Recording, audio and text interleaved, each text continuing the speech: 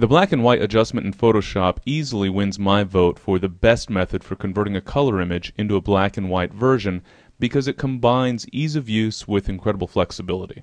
I recommend using the black and white adjustment as an adjustment layer, so on the Adjustments panel you can click this button to add a black and white adjustment layer, or at the bottom of the Layers panel you can choose the Add Adjustment Layer button and then choose black and white from the pop-up list. I'll go ahead and click the button on the Adjustments panel to add a black and white adjustment layer. The black and white adjustment layer allows you to brighten or darken specific ranges of colors.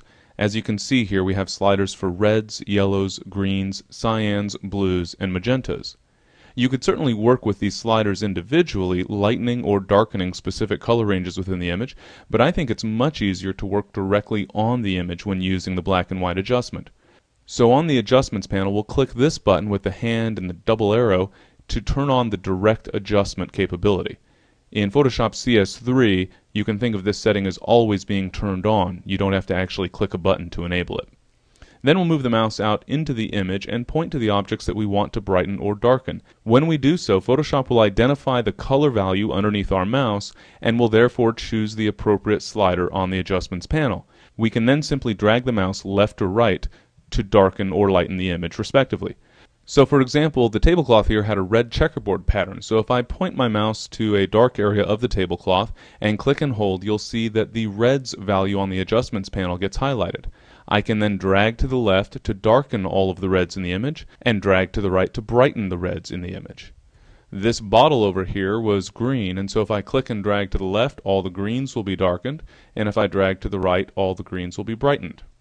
We can therefore use this tool to directly work on the image, brightening and darkening specific areas as we see fit.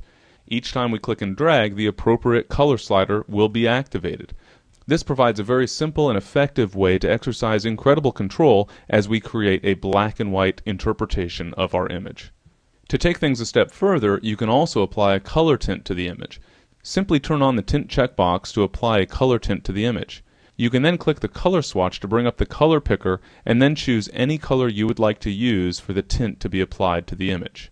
When you find the color you like, simply click OK to close the color picker dialog box and you're all done. Besides working directly on the image, of course, you can continue to fine-tune using the individual sliders. In fact, it's not a bad idea to experiment around working with the individual sliders to see which areas of the image they'll affect.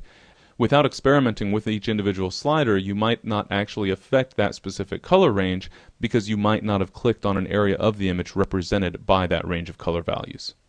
And because we used an adjustment layer to create our black and white conversion, we can return to that adjustment at any time if we want to further refine our results.